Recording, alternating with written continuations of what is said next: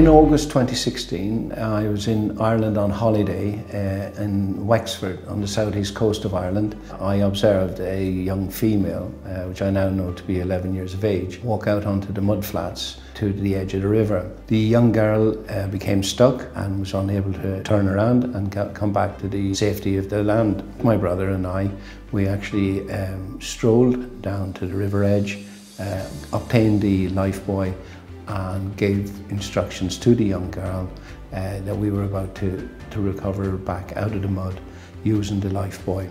We had 3 attempts to get that lifebuoy over the young girl, and we were successful on the 3rd attempt.